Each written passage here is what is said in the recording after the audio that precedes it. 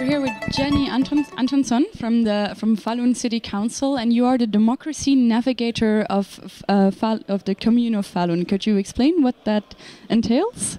Yes. So I have two parts in my job. One part is to talk to our citizens and to help them, navigate them, to help them with how to be more active, how to be able to be active in their society, and how to participate and have influence their the council in different ways.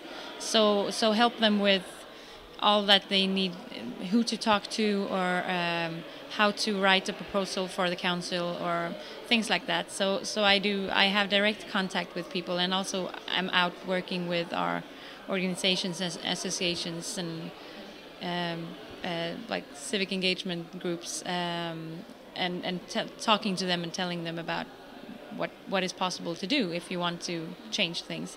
But also I'm working with our organization and working more strategically on how to make the organization better for this kind of work, and how we can reach out to our citizens.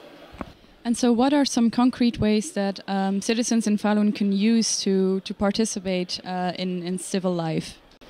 Well, there are several ways, but what many cities in Sweden have is a way that you can write. It's called a citizen proposal. So that's a very specific kind of idea that you pitch for the council, and you can give it to the council, and they have to take a decision on it. They have to decide yes or no.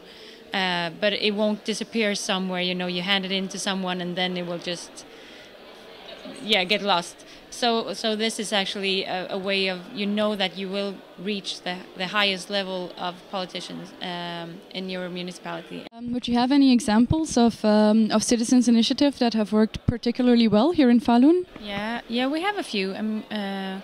Unfortunately, most of them are rejected because either they come in too late in the process of something, or it's just not possible economically to do it. But they also, even if it's rejected, then you can still inspire our politicians, and maybe that's something that they will save and do later in another way or in their way. But yeah, we have a few examples. We have playgrounds.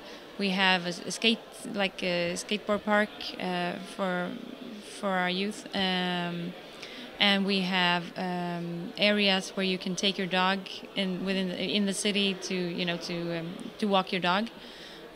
So very, very small things, but things that are important to our citizens.